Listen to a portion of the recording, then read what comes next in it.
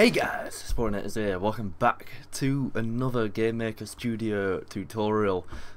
Today, I want to actually progress further with the button system, which I was working on in the last video. Now, yeah, first thing I'm gonna do, I'm just gonna save this under a different version number so that I don't screw up any previous versions.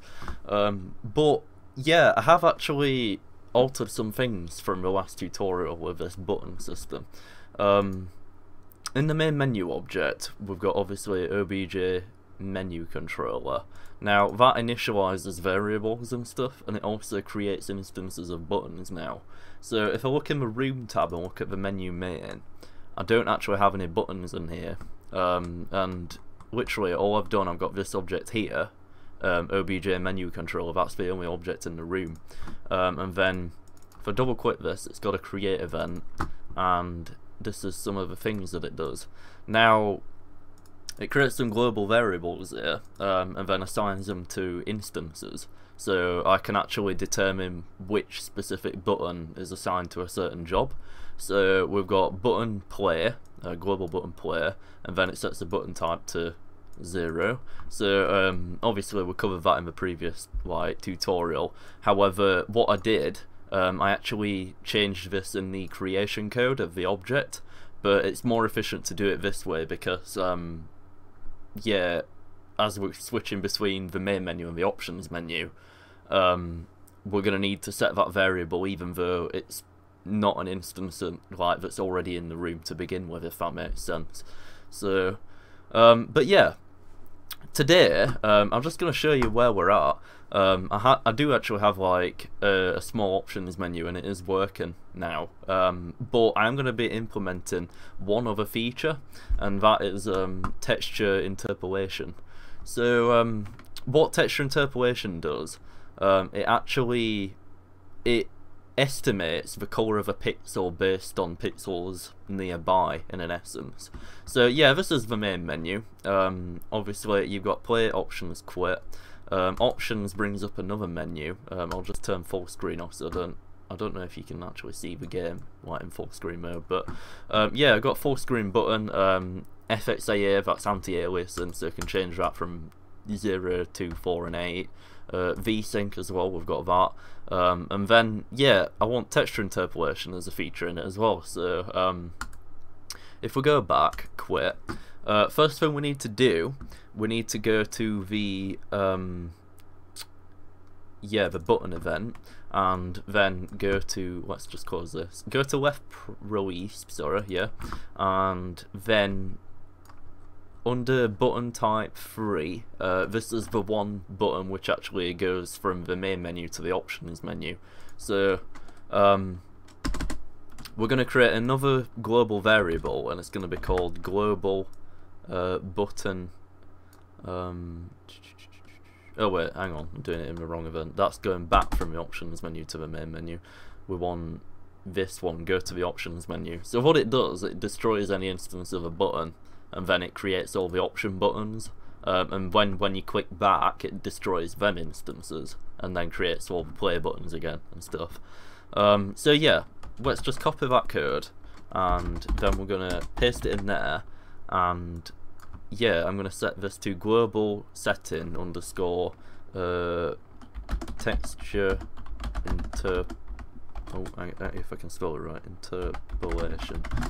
So we're going to copy and paste that, and then yeah, what I'm doing here, because we've declared this button type variable actually in the instance of OBJ button, the global variable knows what it's referencing because it's referencing that specific variable in that one instance.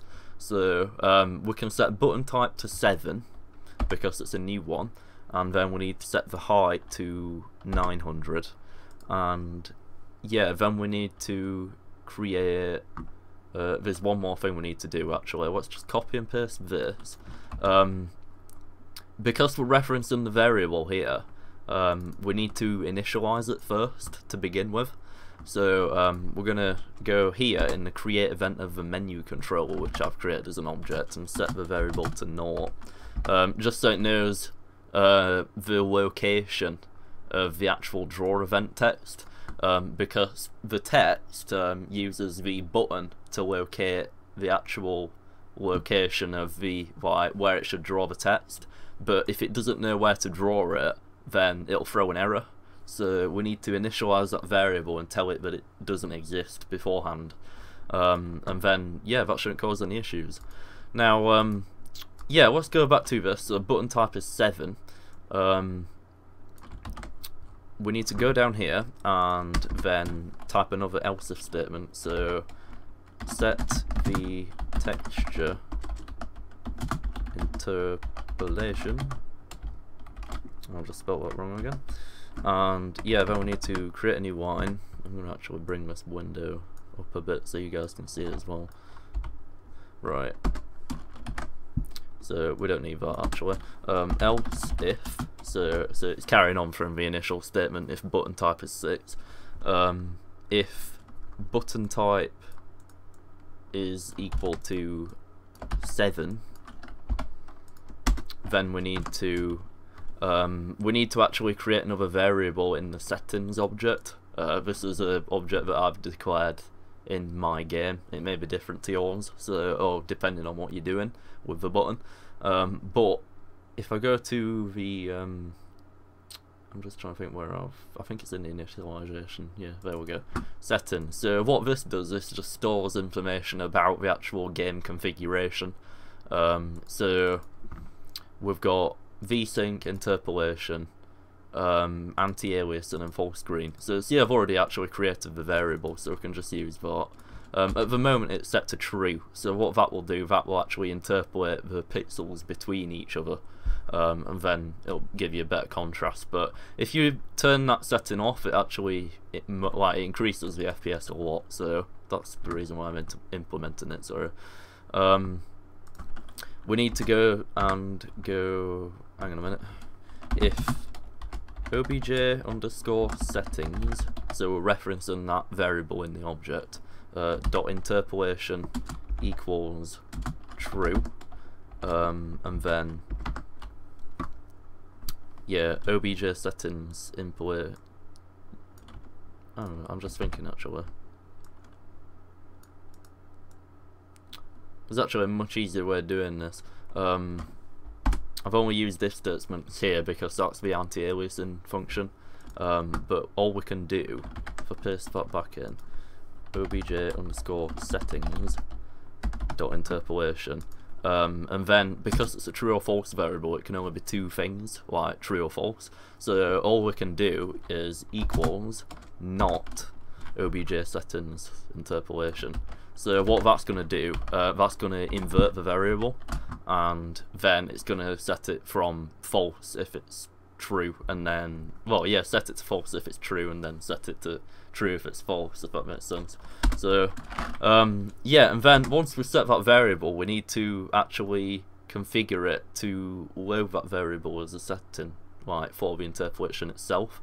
And I believe it's a function.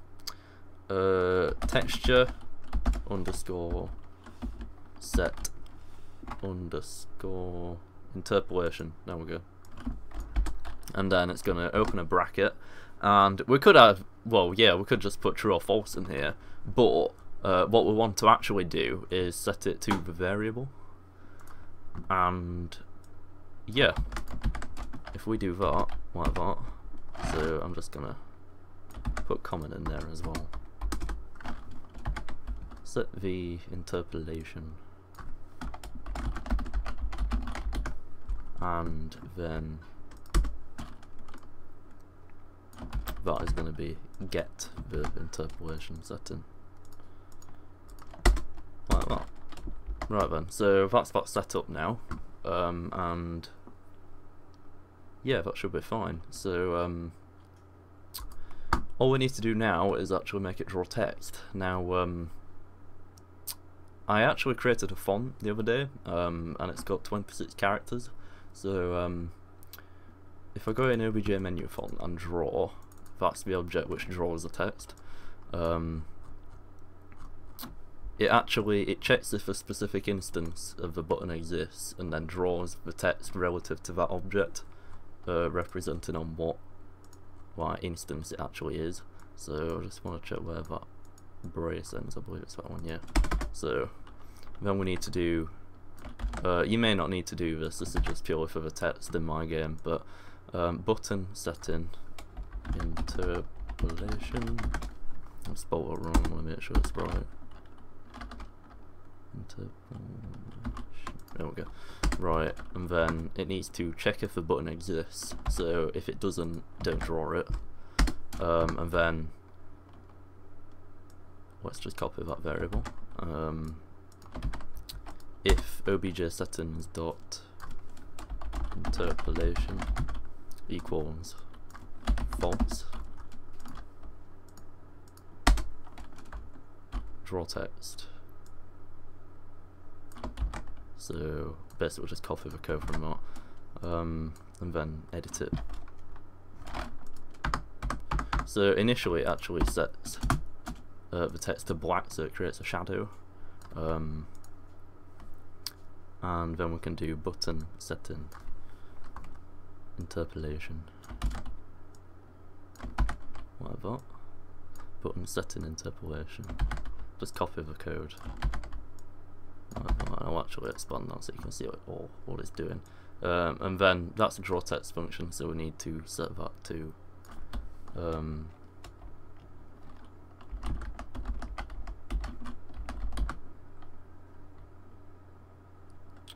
off. I haven't actually made a space yet, so I can't actually put spaces on the text yet, but I just wanted to make a functional font, so and then we can do else. It just needs to do the opposite now, so interpolation equals true. So we can just change that to on, like that. And then we need to close off the bracket. Like so, and now we're done. Right, okay, so that should be okay now, and if we run the game, we should have a working texture interpolation button.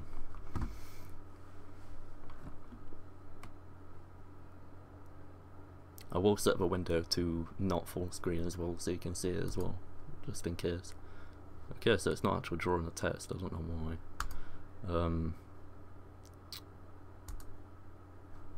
Textures interpolation incorrect type. Expecting a number.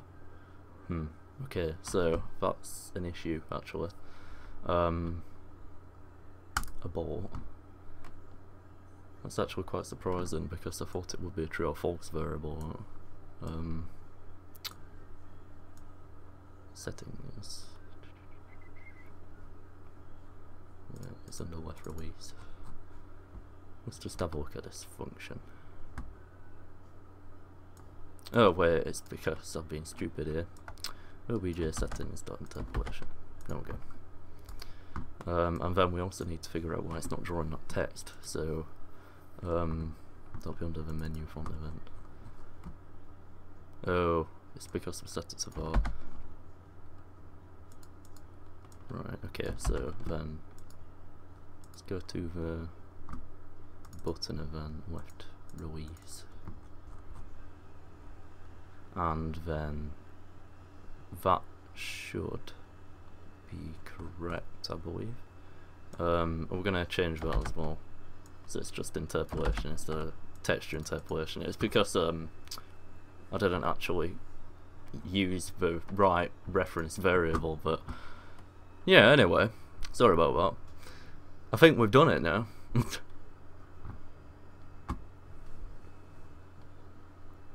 Go to the options menu. So yeah, we got it working. So interpolation is on, interpolation off. Oh, obviously I'll have to change the font size in this button. I might actually decrease it full stop anyway, so it's a bit too big, but yeah, so we've got texture interpolation working in the game. So I'm going to turn it off and actually go back and then play the game, because you should be able to tell. Oh yeah, and you can definitely tell. So what it's using, it's actually using the true colours of the pixels to draw them on the screen, but when the setting is actually turned off, what it'll do, it sort of estimates in between them.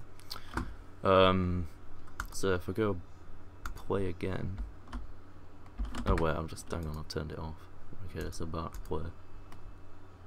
Yeah, you can definitely tell the difference with what. I'll enlarge it in the video editing, but yeah, you can tell the difference. And obviously, if I press F3, and also, yeah, notice I'm getting about 1,000 frames a second right now. But if I go and turn that off, and then go back and play, F3 again. So, I'm actually getting less frames a second with the interpolation turned off, which is quite strange, but yeah, anyway, that has been a short tutorial about getting options and stuff working in your game. Yeah, I'm making quite a lot of progress with Escape now. I do intend to actually start uploading on my other YouTube channel specifically for the game soon. And I'm also going to start being active on social media and stuff with different accounts, etc. I also want to try live streaming the game quite often, like the development process of it, so people can like join in the development and like suggest ideas and stuff. So, but yeah, I hope you've enjoyed this video, everyone. Make sure to hit that like button. Don't forget to subscribe if you're not already, and of course, peace out. I will catch you in the next one. Creation code, what it is, it essentially executes code for one specific instance, and it occurs when the root actually starts and the object is created. So, if we go to the creation code, button time, now, it's going to be